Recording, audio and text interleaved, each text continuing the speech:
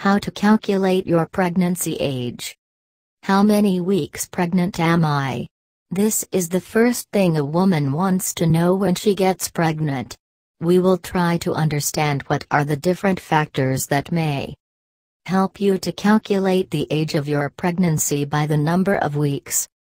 By the 37th week of pregnancy, a baby is considered to be full term, and its organs are developed enough to function on their own. Being pregnant is one of the most beautiful, satisfying, yet complex experience a woman can have. Besides this feeling, pregnancy also brings with it a bit of surprise and anxiety in the would-be mother, especially if it is her first time. However, once she gets through this initial surprise, she starts thinking and planning about her and the baby's health. But for her to be able to make accurate plans, she must first figure out where she stands with respect to the gestational timeline. Trying to figure out how many weeks pregnant you are can be a bit tricky. Although, there are different ways to determine this, like pregnancy calculator, due date calculator, pregnancy calendar, etc. The most reliable and well-proven way is to know the date of your last menstrual cycle, and to keep a track of your ovulation schedule.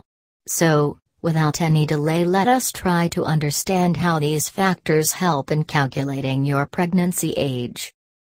Calculating your pregnancy age. The two most common and authentic methods used to calculate the gestational age of the fetus are explained. Last menstrual cycle. One of the oldest and well-proven method is to track your menstrual cycle.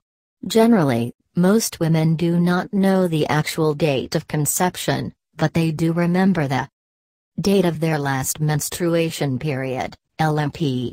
Therefore, the gestation age of your pregnancy starts with the first day of your last menstrual cycle.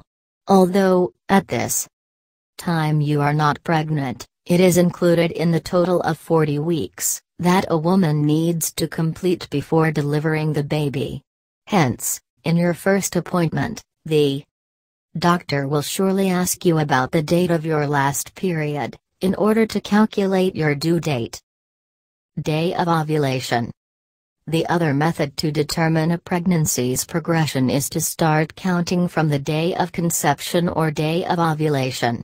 This method uses the fetal age, which is one of the most accurate way to determine the pregnancy's age.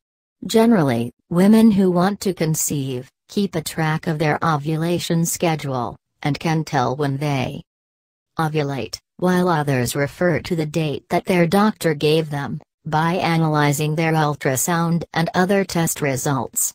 However, to count from your ovulation date, you start counting from 2 weeks after your last menstrual cycle. Hence, when it has been 3 weeks since your LMP, you will count it as your first week of pregnancy. Likewise, when you end the first trimester of pregnancy, you will be 10 weeks pregnant instead of 12 weeks, and your due date will not be on week 40 but on week 38.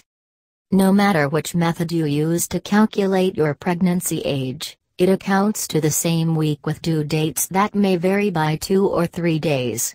It is necessary for a woman to know both the methods, because if the doctor tells you that you are 10 weeks pregnant, but you have no idea regarding which method he is using, it is difficult to say whether you are at the end of the first trimester or if you still have a couple weeks to go.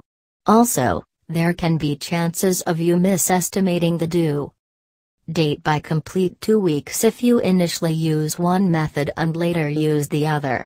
Therefore, it is essential for an expecting mother to know both these methods to have a clear and accurate idea of the age of her pregnancy.